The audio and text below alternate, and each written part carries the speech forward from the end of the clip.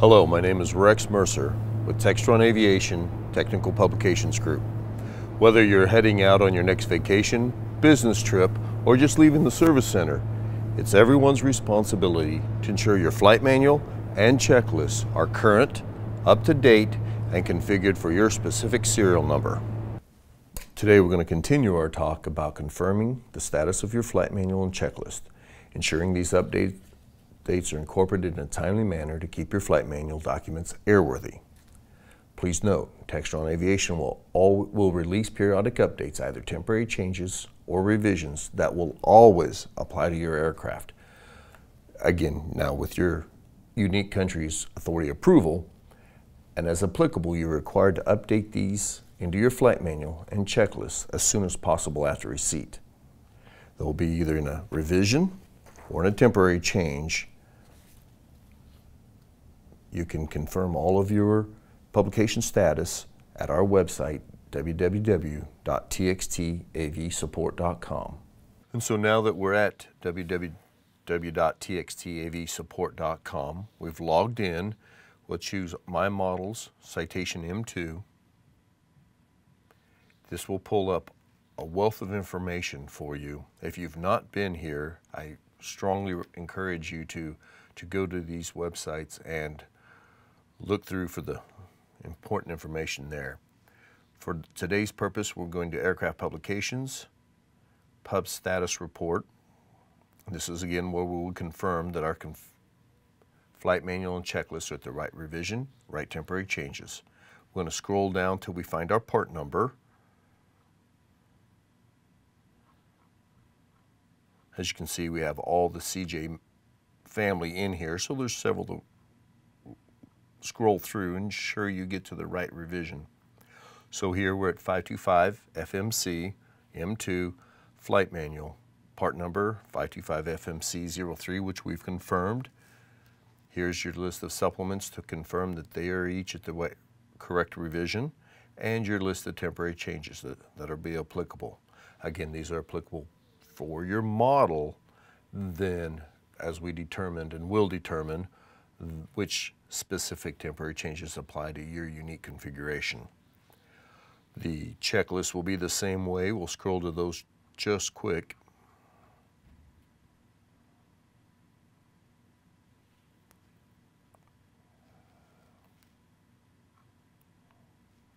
Here's the M2 525 CLC EAP M2 Rev 3 and the list of temporary changes. Once you ensure you have your flight manual along with your checklist revision level and any temporary changes are current for your specific aircraft, we're ready to begin the process to ensure your flight manual is up to date for both pages, temporary changes, and very importantly, any applicable configuration codes. We would always follow up the checklist confirming their status as well. Remember, each aircraft is unique due to aircraft equipment installed, block point changes, and maintenance performed, such as service bulletin, service letters, etc. And these configuration codes determine the correct information is available for the pilots for safe flight. This is an airworthiness requirement. Today we're going to be working with the Citation 525 M2. The process is similar for all of our citations. Now we're going to go to our flight manual. We'll confirm the temporary changes list at revision 3, flight manual revision 3, and our temporary changes. When we're looking through our temporary changes, we're always going to confirm whether they're applicable to our serial number or not. The next step we'll always do, and you can always have the list of effective pages to ensure that each page is at the correct configuration code and revision level.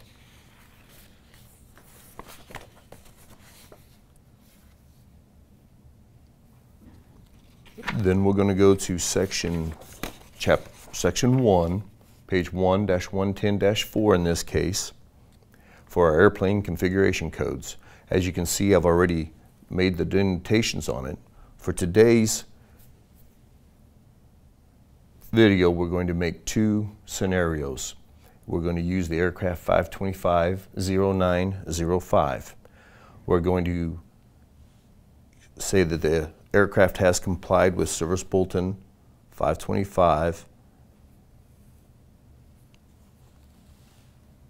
7610, for scenario A, the aircraft has not complied with Service Bulletin 525-3497. With those key inputs, we'll be able to determine that our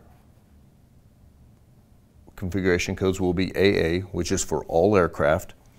ABAC has been superseded by TC 3-29. We're going to come over here and we're going to be looking for our serial number. In this case, it'll be 905, so it falls under 905 and on, so we'll be Alpha Bravo. Our second one will be Alpha Delta and Alpha Echo. Again, for this scenario, serial number 905 has incorporated Service Bulletin 525-7610, so we'll be in Alpha Delta. Alpha Fox Golf Charlie, Alpha Fox and Hotel have been superseded, so we'll refer back to our temporary change.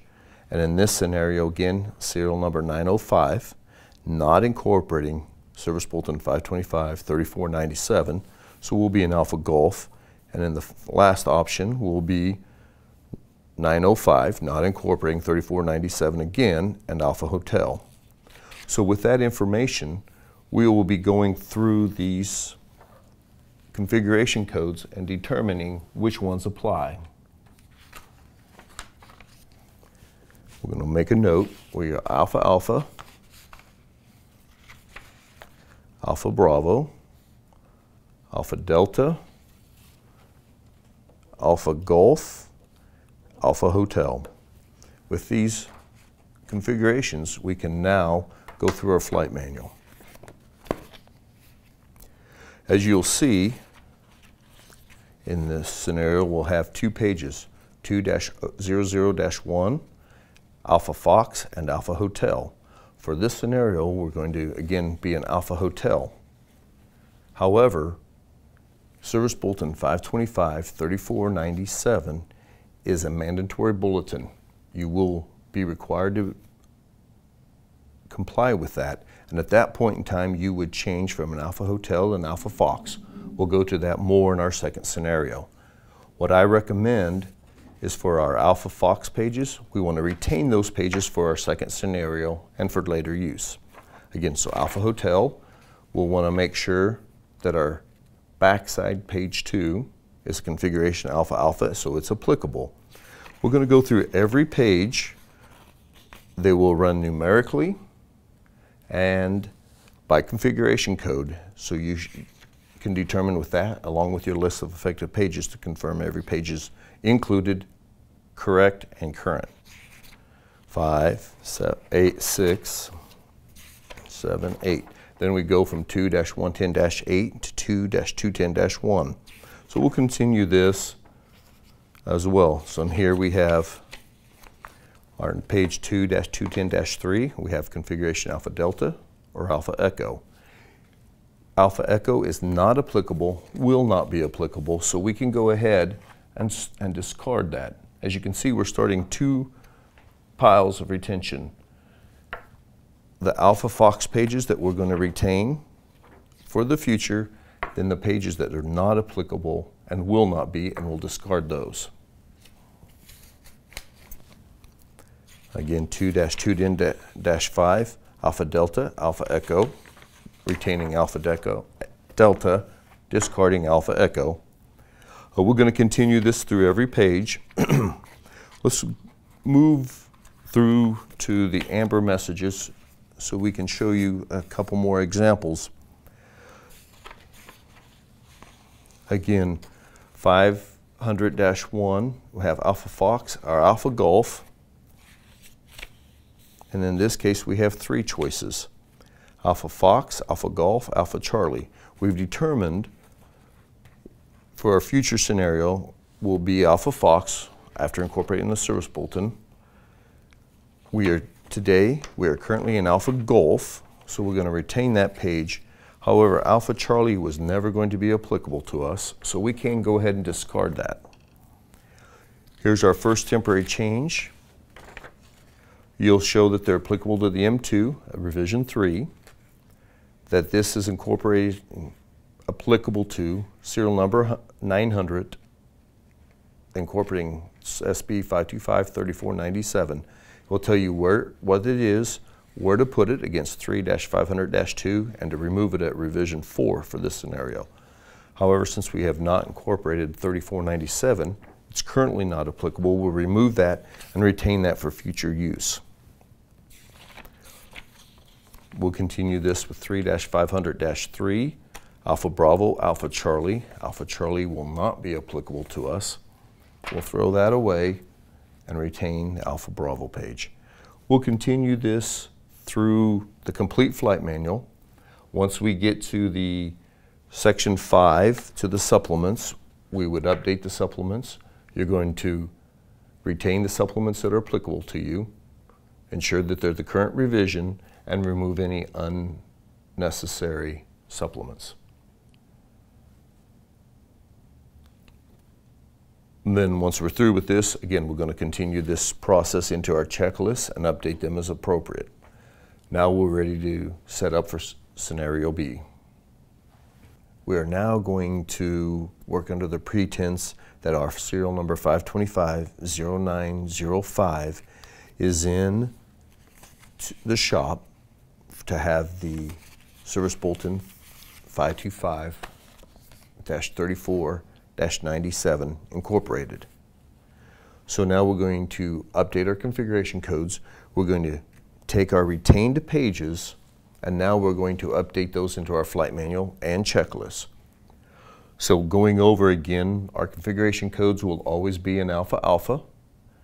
Alpha Bravo, Alpha Charlie have been superseded. We maintain, now that we're in Alpha serial number 905, incorporating 3248, 3.2 or 4.8, so we're still in Alpha Bravo. We had already complied with Service Bulletin 525-7610, so we'll maintain Alpha Delta. However, for our last two configuration codes, we are no longer Alpha Golf 905 not incorporating.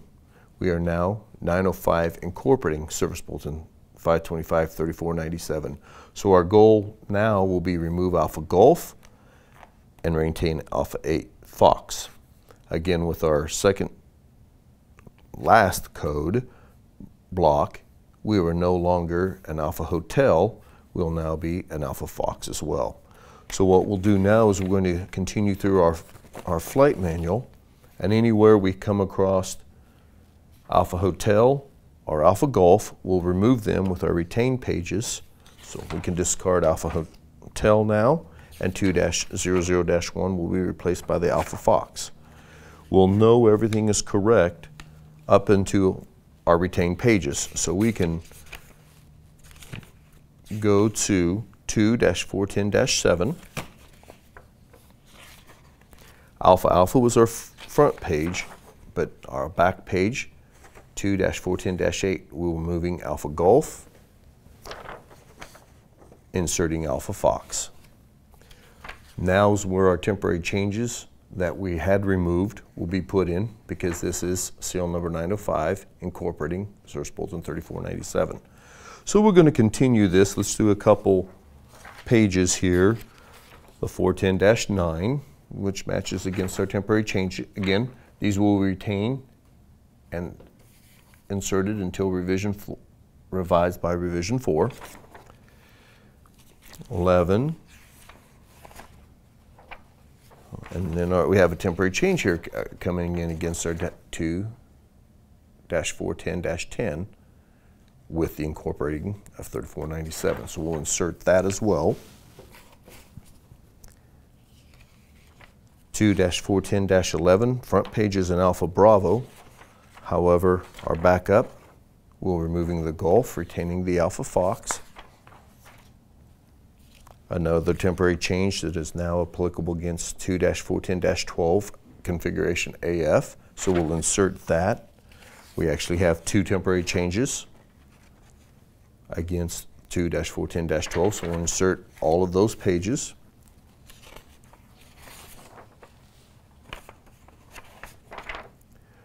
We have retained the one TC 3-21 from 800 and on initially.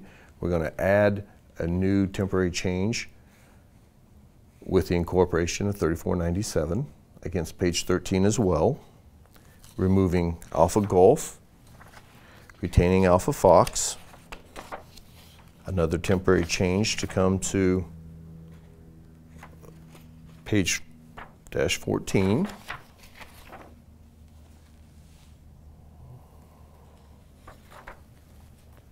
and then for example purposes we'll go ahead and we're going to jump to again to the amber messages in section 3.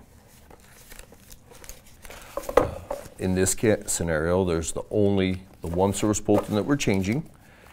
If you were performing multiple service bulletins, there may be several pages that need to be revised. Now we're at 3-500-1, Alpha Golf, replacing with Alpha Fox. We now have an applicable temporary change for 905 incorporating 3497 against page 3-500-2. 3-500-3 was not revised or not changed. 3-510-1 will remove Alpha Golf, retain Alpha Fox.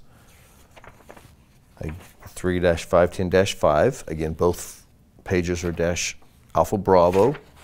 However, we'll remove the Alpha Golf, retain the Alpha Fox page. You would just continue this process through the complete flight manual, updating any configuration pages. Again, do the same for your checklist. We want to review and ensure that each page is correct and the correct codes are installed. Be careful. As we found on several pages, you can have one configuration code on the front and another applicable one on the back. If there are any temporary changes to the flight manual like we found, we'll want to make sure they're either included or excluded depending on their unique applicability. I want to remind you, this is a very time-consuming job. I recommend planning 2 hours to 4 hours, especially by the time you do your flight manual and checklist. You go to our website and confirming all your configuration codes are current. And then we'll have this process finished and you'll have a complete and accurate flight manual. Thank you again for your time. Again, my name is Rex Mercer with Technical Publications. Appreciate you watching this video and hope it helps you update your configuration codes. If you have any further questions, feel free to reach out to our group at 316-517-6215. Again, 316-517-6215. Our email, tmdc@txtav.com. We'll be certainly glad to assist with any questions you may have.